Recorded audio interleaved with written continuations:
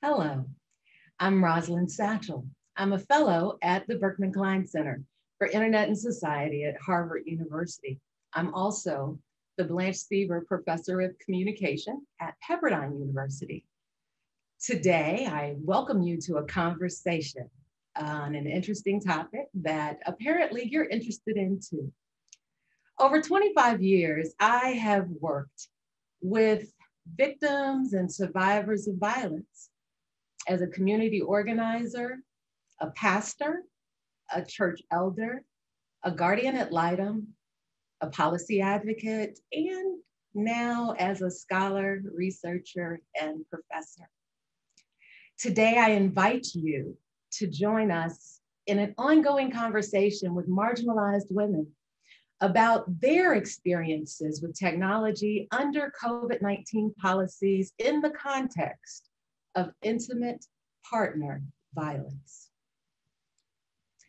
Thank you to all who made this fellowship possible. I've been able to use my sabbatical to advance not only my scholarship, but also, and more importantly, practical community-based interventions intended to disrupt systemic violence against the most vulnerable among us. Speaking of which, we begin by acknowledging that Harvard University is situated on the traditional and ancestral homelands of the Massachusetts people. We pay respects to our and their elders, past and present. We extend that respect to the Massachusetts, Nipmuc, and Wampanoag Nations peoples who may be with us today.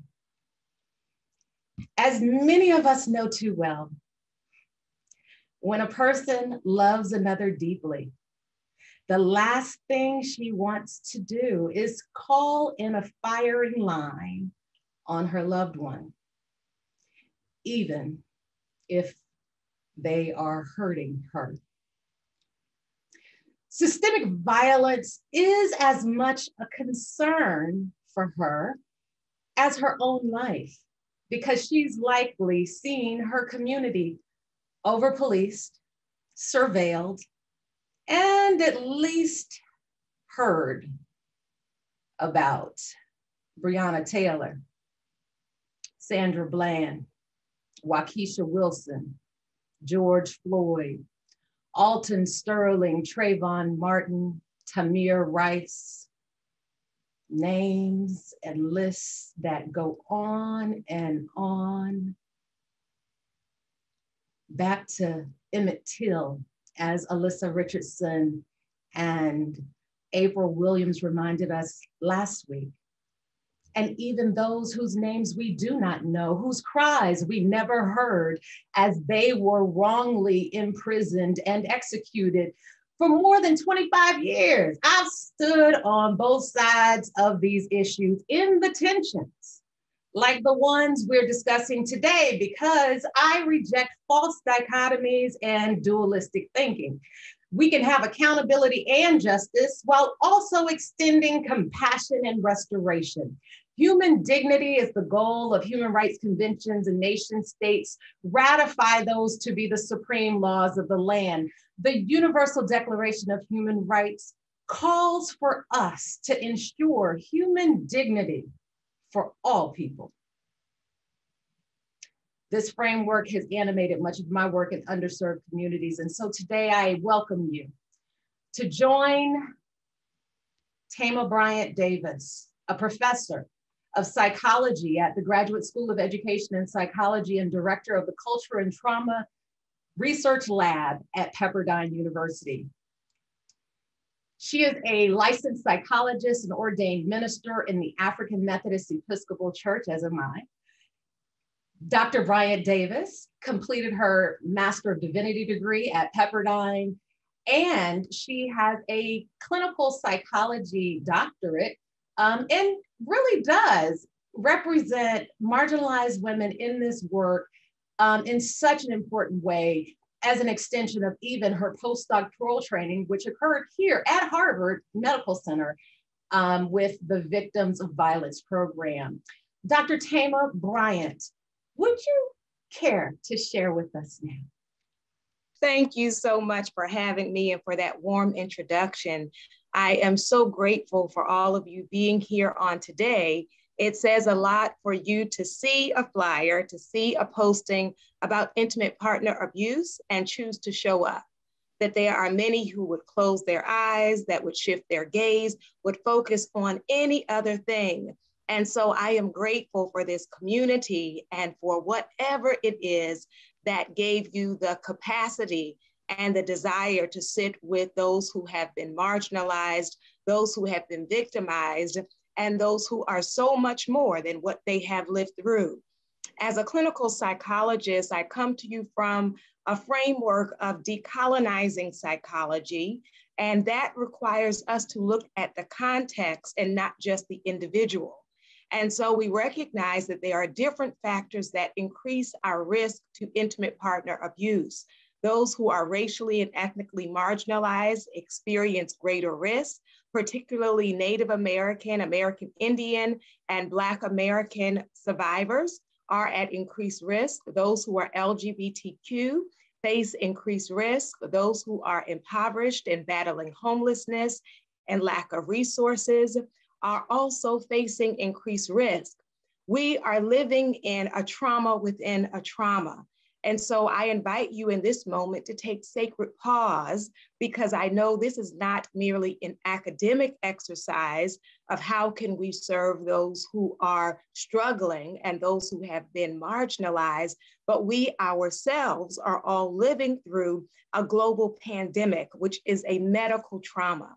The reality is that COVID-19 has also increased the risk of intimate partner violence when we see the large number of people who are practicing physical distancing and social distancing. And so there has been less of a buffer, less of an opportunity to come outside of the home and to seek services. And so we are mindful of the urgency of this work, as well as the additional barriers that make help seeking difficult. And so not only do we come from a decolonizing psychology perspective, but also an indigenizing psychology and a liberation psychology perspective, which means that there are multiple ways of healing. There are multiple pathways to restoration.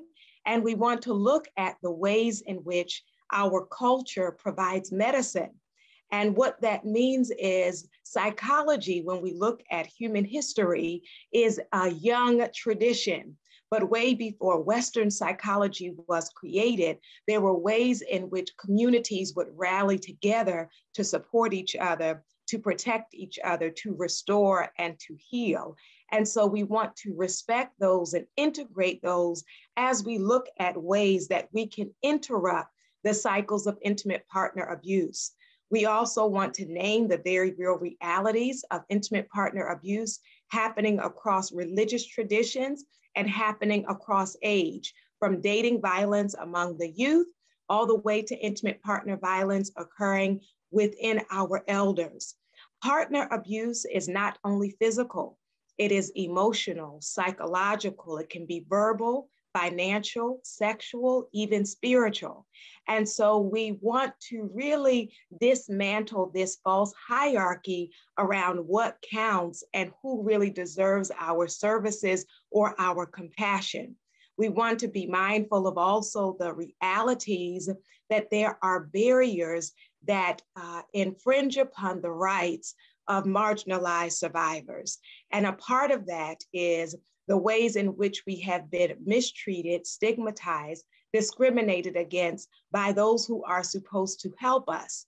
And we often think about police officers, and that is important, but I also want to name judges and medical doctors, lawyers and mental health professionals, even case managers who are supposed to be in a position of advocate are coming with their own biases. And so we really want to promote a liberation perspective that recognizes a part of our healing requires social justice. A part of our healing is a commitment to anti-oppression, that is in all of its forms. And so for us to combat transphobia, to combat racism, sexism, for us to combat heterosexism and able-bodyism in all of our systems and institutions, recognizing that intersectionality, belonging to multiple oppressed groups, continues to silence and segregate even our healing process.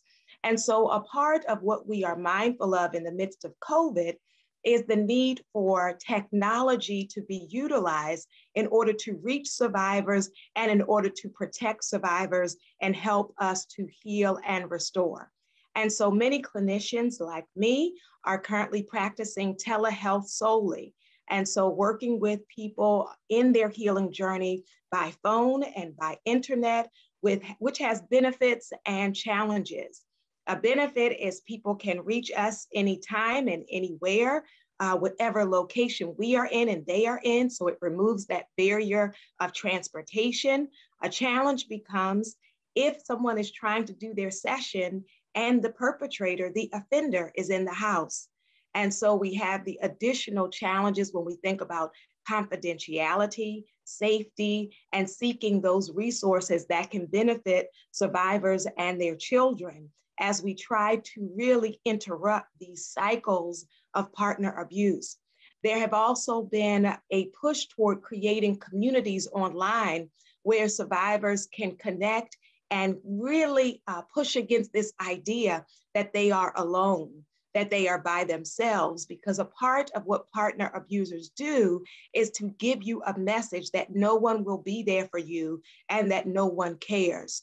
And so we rise on today with a collective agenda of creating safe spaces for survivors to be restored and to heal, for us to also recognize the importance of empowerment, because one of the differences between liberation psychology or social justice-oriented psychology is we want to help people to not just cope, but to resist. And so our healing is an act of resistance. Our joy is an act of resistance. Community is an act of resistance, and eradicating and transforming racist and oppressive policies are also a part of resistance. And so I would just leave with you in conclusion an echo from the beautiful group Sweet Honey in the Rock. We are the ones, we are the ones we've been waiting for. Thank you so much for being here. I'm excited for the conversation. Thank you, Dr. Thema. Absolutely. We are the ones we have been waiting for. And that is why we're here today, right? We're not waiting for someone else to do the work for us. We are here as a part of a clarion call to action. Intersectionality, as Dr. Thema pointed us to, is a lot like interdisciplinarity. It has a way of broadening our perspectives, broadening our understanding. And so today's conversation brings together experts in psychology like Dr. Thema, but also experts in law like Tanya Asim Cooper and Kendra Albert. Tanya will be here talking to us as one of my research partners as well. And she'll be talking to us about what it's like for her representing clients in courtrooms where the environment has totally shifted. How has the pandemic changed the way that indigent clients, or even those who have economic means, are represented in courtrooms around this country? Tanya Asim Cooper from Pepperdine University is the director of the Restoration and Justice Clinic at Pepperdine's Caruso School of Law.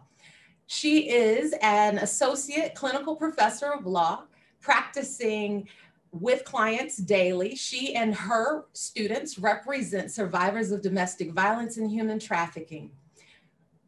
Professor Cooper's research focuses on domestic violence in the Christian church, and she has represented survivors from a variety of religious and faith traditions. Professor Cooper, will you please Tell us a little bit about how the COVID-19 policies and practices have changed the experiences in courtrooms around this country in the United States for intimate partner violence survivors and victims. Hello, yes, thank you so much for that wonderful introduction. Thank you all for being here. Thank you to the organizers of this amazing event.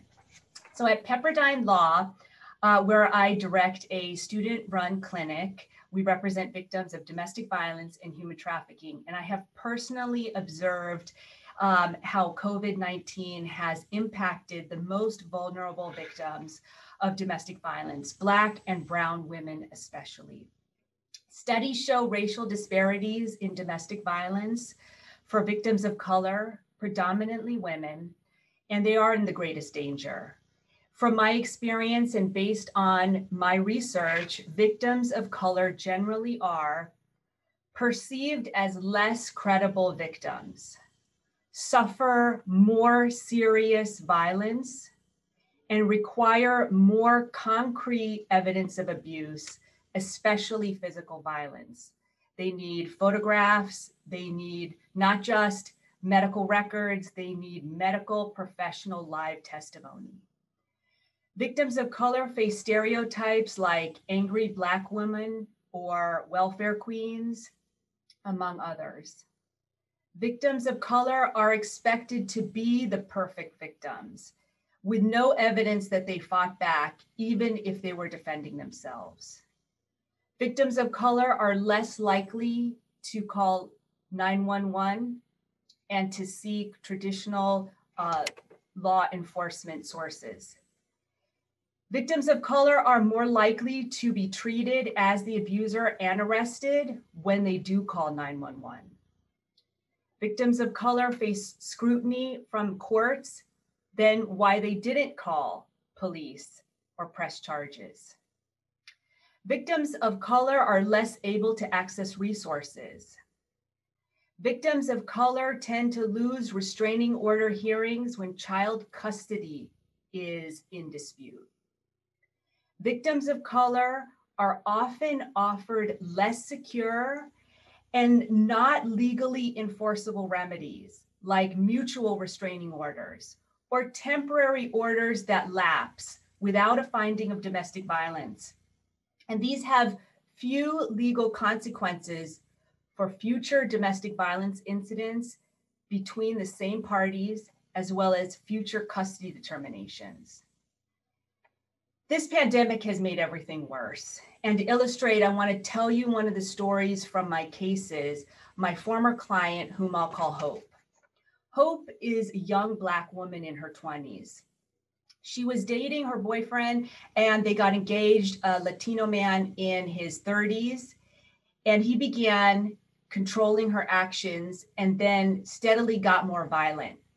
He made her quit her job, then made her get another job, made her cut off ties with her father, supervised her phone calls with her mother, locked her out of the apartment at night so she had to sleep in her car, scared her with episodes of erratic driving while texting, once crashing the car and causing her to hit her head against the dashboard, pressured her to get an abortion when she got pregnant, which she refused, then pushed her in the stomach so hard she fell to the ground and was hospitalized for premature labor on 2 occasions, called the police after a fight in their apartment, telling police she was the primary abuser. And she would have been arrested if the police officer had not found her in premature labor and called an ambulance instead. All this led Hope to file a domestic violence restraining order request in December 2019. And by the time her case was ready for a hearing a few weeks later, COVID-19 had shut down the LA courthouses. For several months and throughout the spring of 2020, her case was automatically continued by the courts. And when we finally appeared for a hearing, it was August 2020. At that point, the judge, who was white, was asking why there wasn't a pending criminal case and why Hope hadn't allowed her abuser to visit the child, now a few months old, although these were beyond the scope of the domestic violence restraining order matter. This is what the judge previewed before hearing Hope's testimony, which she stopped immediately upon learning that Hope had snatched her fiance's phone during one episode of his erratic driving. The judge said her actions, which she called aggressive, could negate his actions towards her.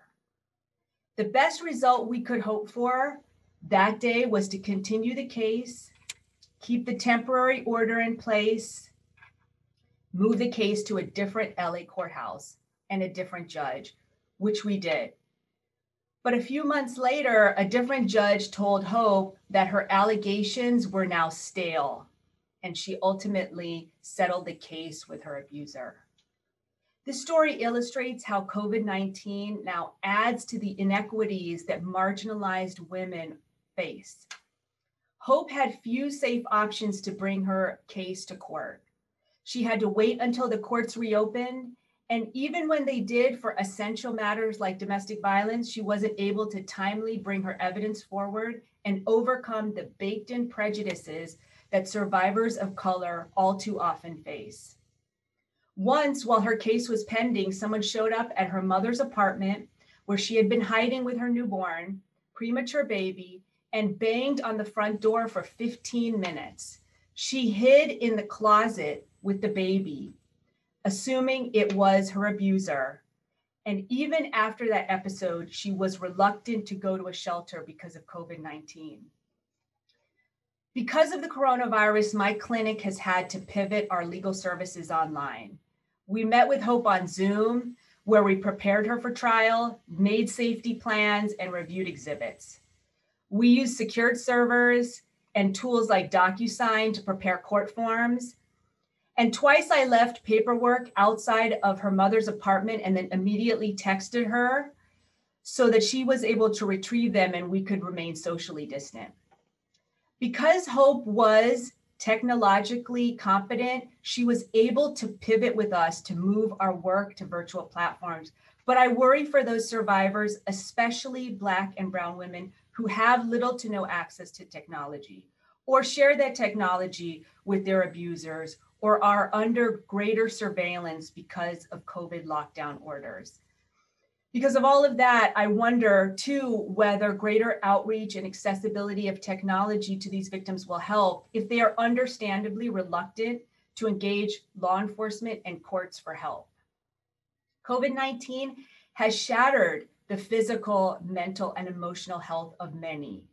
And the effects of the pandemic demonstrate poor outcomes for marginalized women.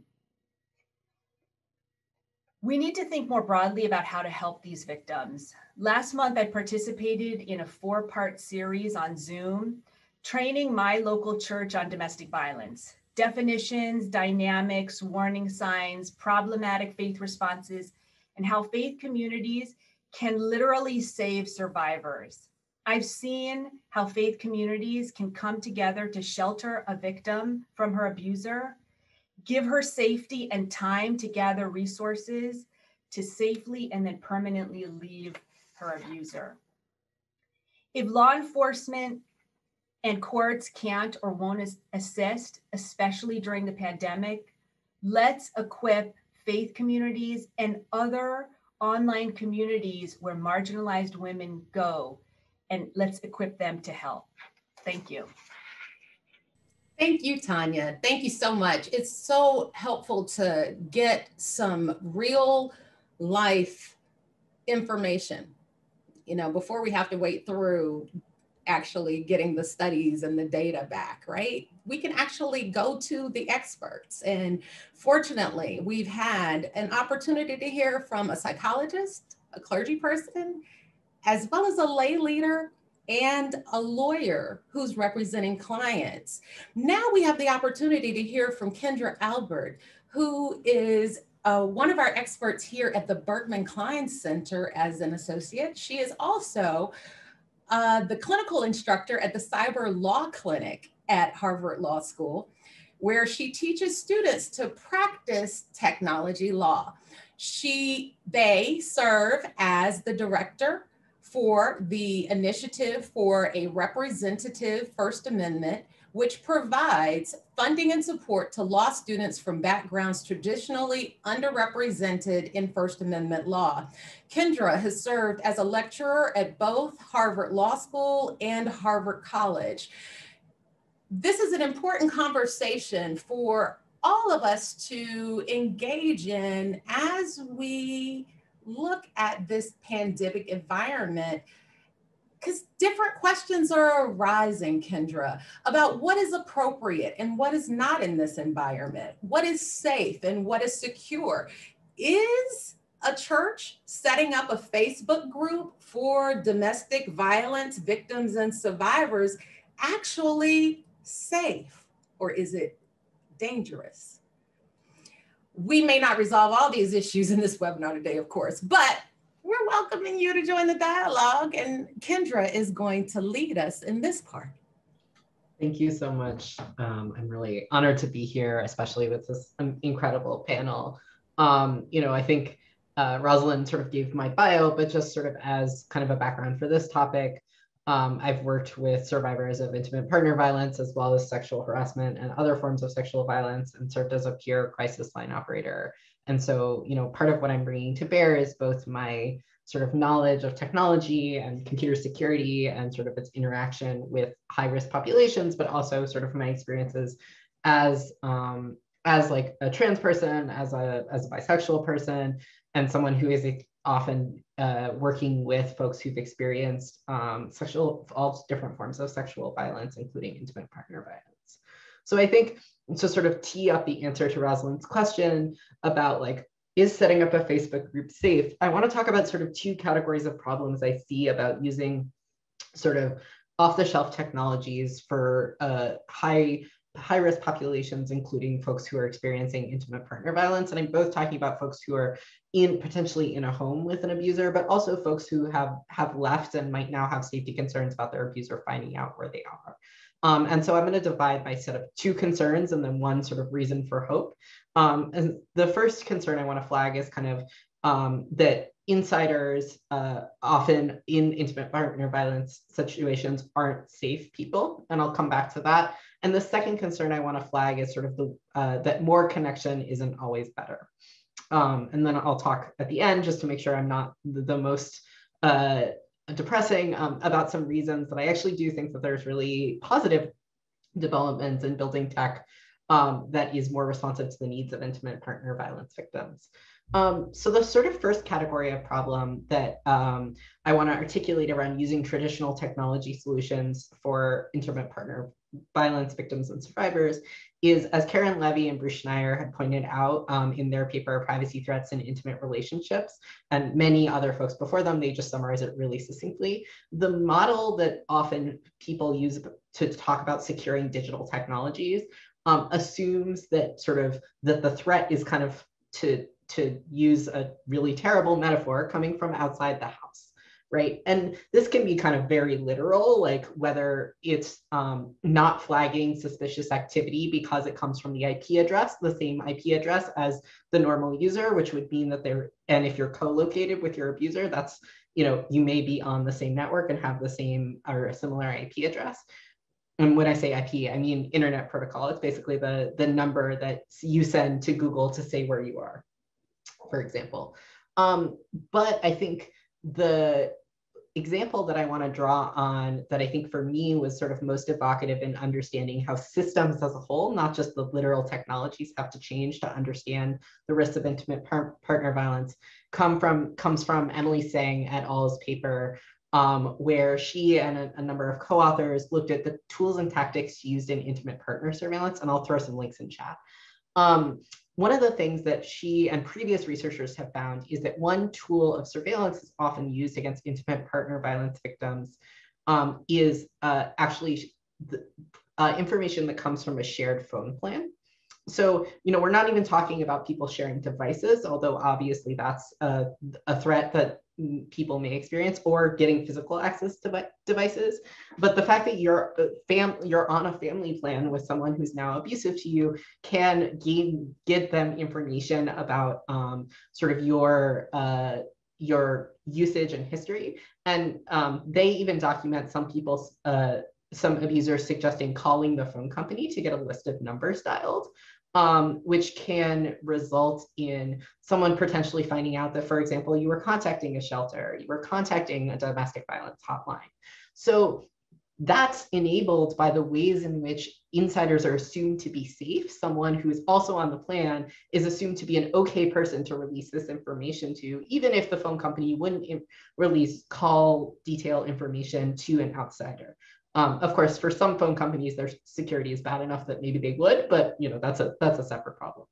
So the thinking about how we model what safety looks like and what security looks like and who we assume is sort of safe is one of the first, I think, components to centering victims and survivors of intimate partner violence in sort of digital technologies and building safer and digital technologies, because you can no longer assume the same sorts of things are safe or okay that people often do when they build these technologies. So that's sort of the first point I want to make about how technologies are built. The second goes to Rosalind's question about, like, is Facebook safe, right? And of course, safety is relative, right? Like there are no safe places in person and there are no safe places online.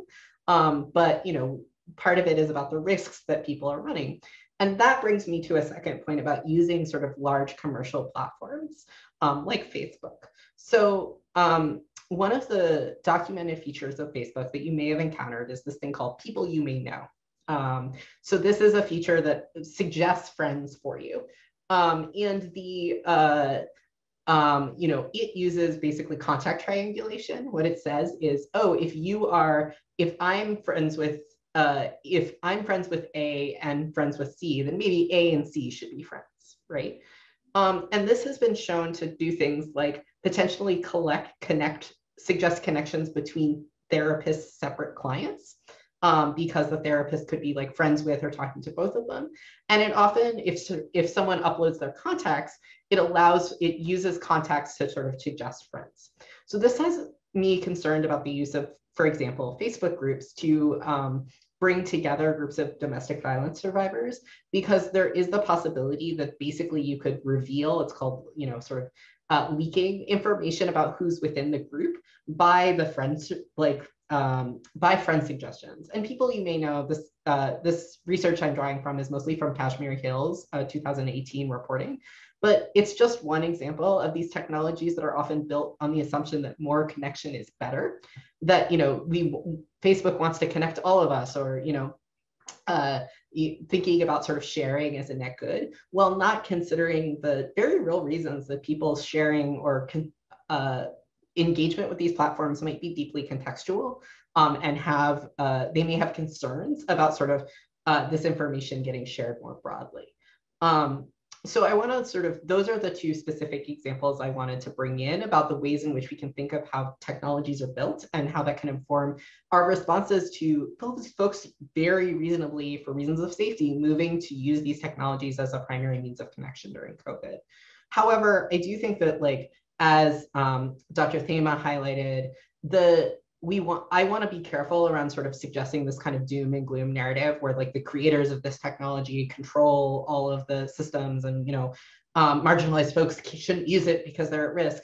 Because the reality is marginalized folks have been using, thriving, and changing technologies that were built without them in mind forever, for as long as we've had technologies, right? And that, we can think of examples of marginalized folks innovating and actually driving these technologies forward as the things that create change, and in some cases create money for these platforms. So I think, while still keeping in mind that, domestic violence victims and survivors, especially domestic violence victims and survivors that are women of color, Black and Brown women, could be much better served by these platforms, and that their needs for contextual controls and control over one's information, I think that the ways in which folks use them to provide support, whether it's providing mutual aid through something like Venmo or cash apps, or sort of sending each other support through sort of text message threads. All of these are incredible examples of using these platforms for actual positive change, even if they're not what they were originally intended for. And we just need to make the platform serve those needs better. So with that, I'll stop. Thank you. Thanks, Kendra. I really appreciate that, because as we've talked about before, trying to create a safe space is always a challenge. So we're really talking about how do we create safer spaces, right? I mean, this question of safety and security is really animating the very core of this discussion. And as a communication ethicist, as a person who actually studies communication in a variety of contexts, I really value interdisciplinarity. Why? Because it allows for conversations like this to happen. The beauty is that we're coming back to a common core: marginalized women, women who are marginalized by race, socioeconomic status, ability, gender, sexual orientation, language, ethnicity, immigration status, and many more caste markers have very unique experiences that may very well cause them to call for different solutions and different options for justice. Teresa Fry Brown points us to the way that womanist thought uniquely grapples with what it means to place Black women's experience at the center of disciplinary activity and scholarly reflection.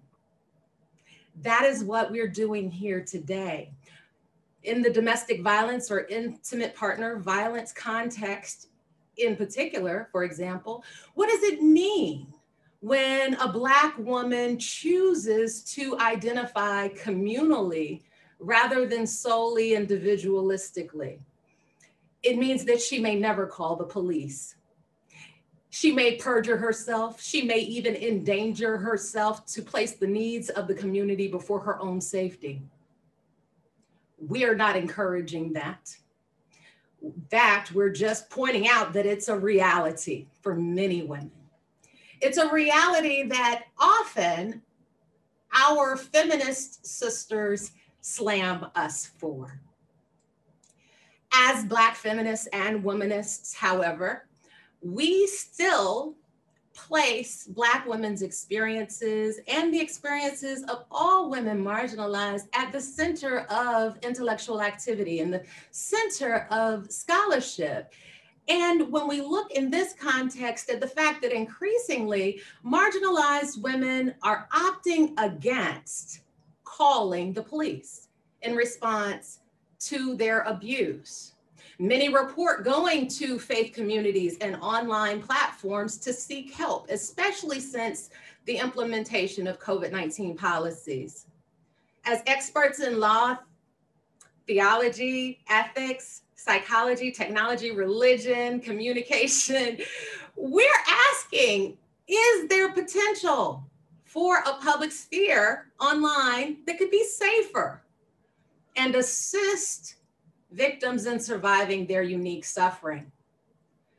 Since 1964, scholars have been wrestling with Marshall McLuhan's famous quote, "The medium is the message." And now here we are in 2021, finding ourselves in this changing digital public sphere of emerging media to which access is not equal.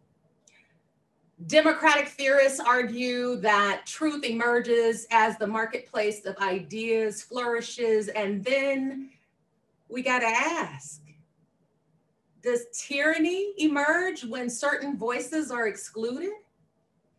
Today, we use our privilege to bring this virtual table into the space of those marginalized, the women. My theoretical orientation is womanist. My methods are often participatory, critical, and historical. And I have an extensive list of research that I've done on this topic and others that talk about how we can prevent harm through right actions. This is my objective as an ethicist. Ultimately, our research shows that domestic violence is more than an interpersonal offense in marginalized communities. It is also a systemic violation. Nearly 30 years ago, Dorothy Roberts chronicled in Killing the Black Body the systemic intersections that historically have muted and abused Black women.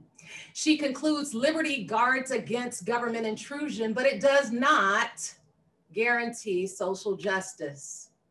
Today, we offer a snapshot, a critical juncture, a beginning point for many of you to join the conversation, a conversation that all too often omits the voices and agency of those most affected. We are calling for better options.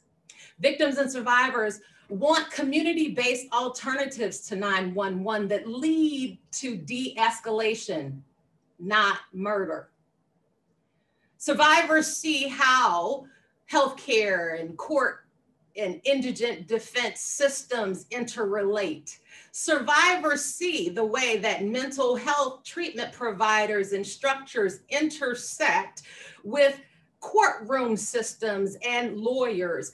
They see the systems and the intersections between them in very distinctive ways, and yet their voices are omitted often from the scholarship. Perpetrators deny victims their liberty, so let's not also deprive their contributions to the scholarship. Shouldn't we hear from them? Together, we aim to do something different in our research partnership. We are ultimately launching an archive of survivor stories, depersonalized narratives that neither implicate the victim or the abuser, but do help current victims to understand how the systems work from the perspective of those who've actually gone through it.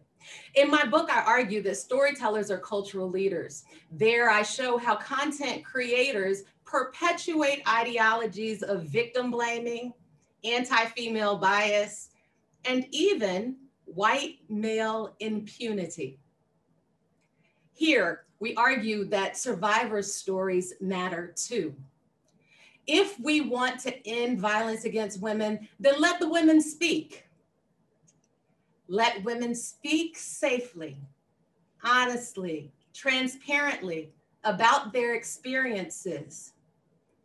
With media's ubiquity and influence, technology now presents new opportunities for centering perspectives previously marginalized and silenced.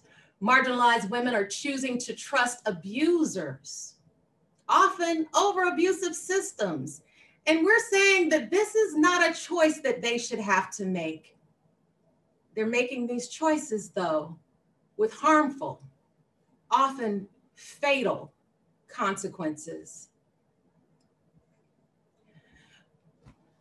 So we're about to enter into the conversation part, where we're looking to connect the dots between human rights and social justice, feminist thought and womanist thought, looking to talk about how do we create safer environments informed by what we know happens in in-person environments, but definitely that could inform the potential of this public sphere for victims and survivors.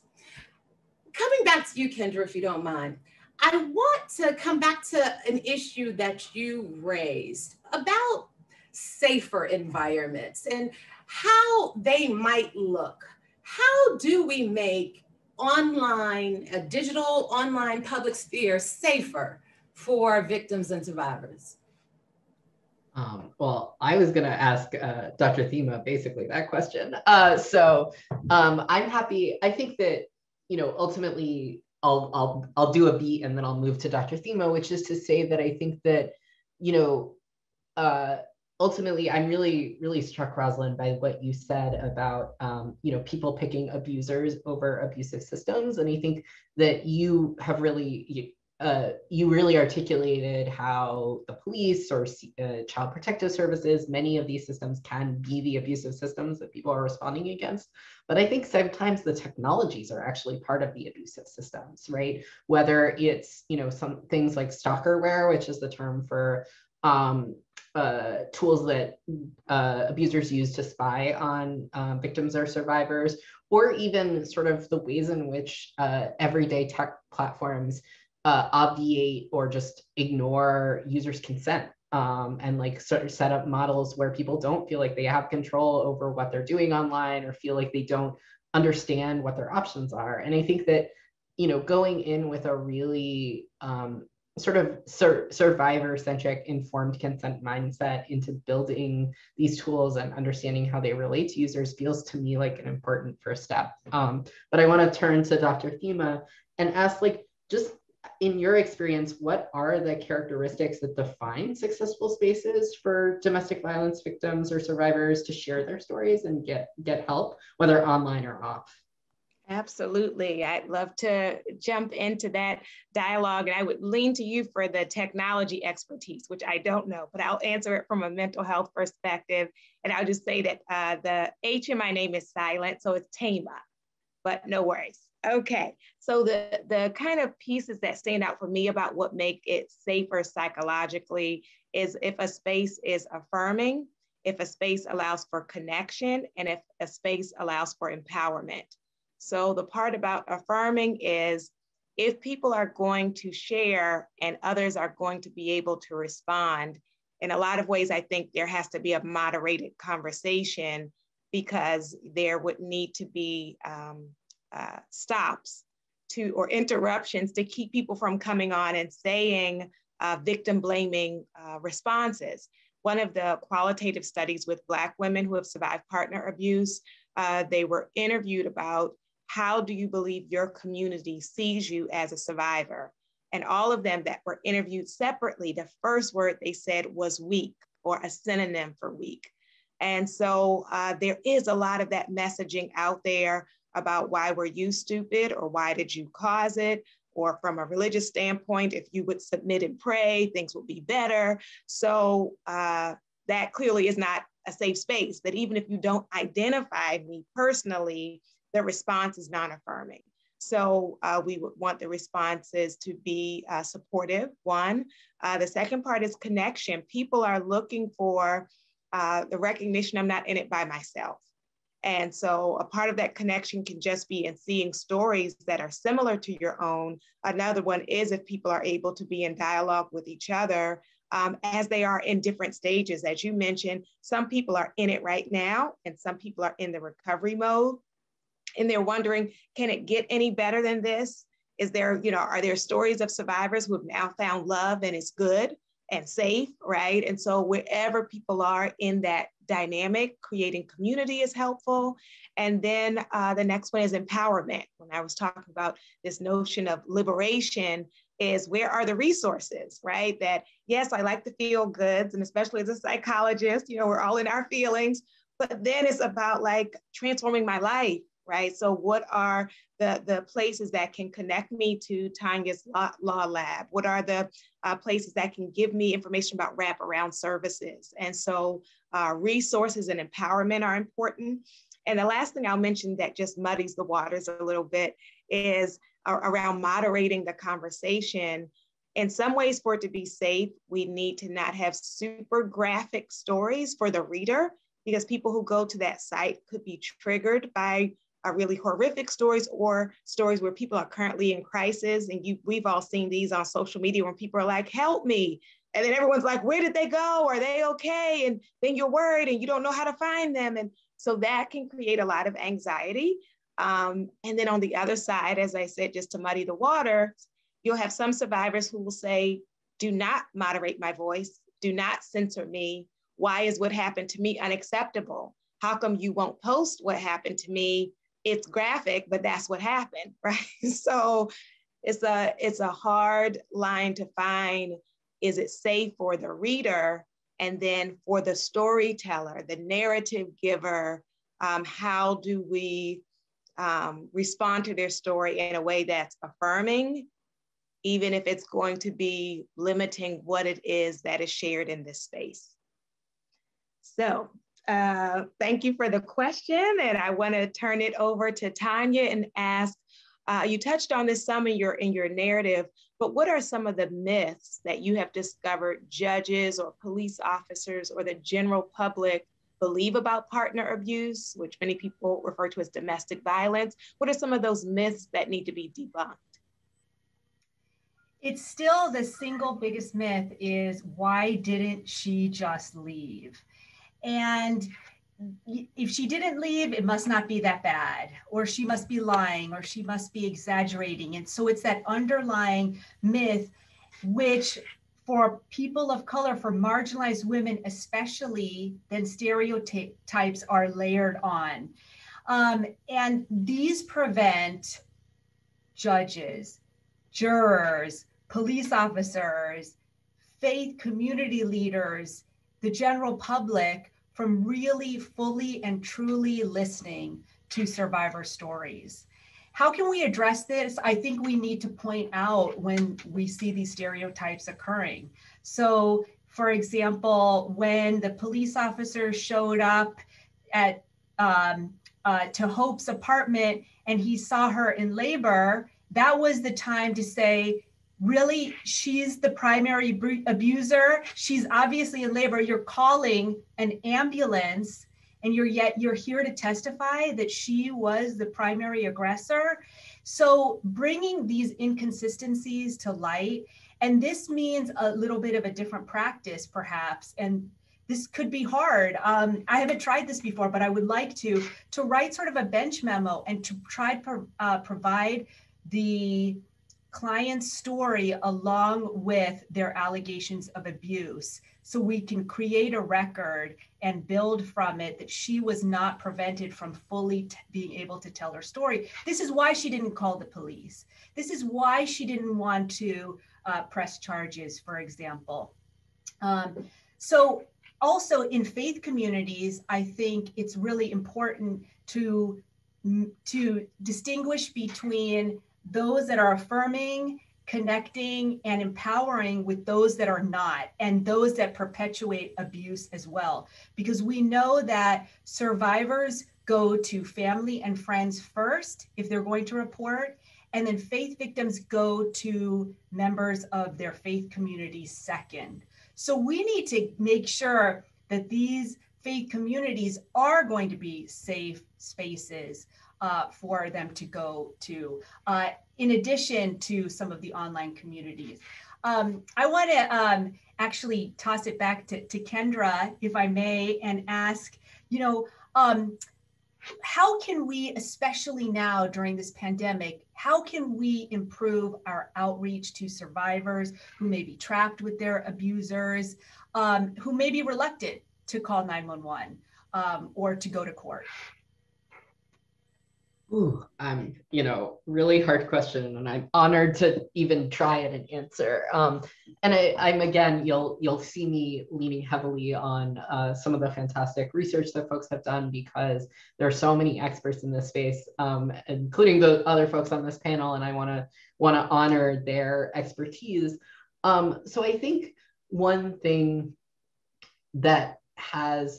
I think that many folks have been doing during COVID that I think can help with outreach to folks who are marginalized upon any number of axes is creating spaces ways to show up that are not sort of weren't the norm before, right? There's a lot of people who can be reached effectively by in-person services, and there definitely are populations where that's just the most effective way to reach people. There's not really a contest.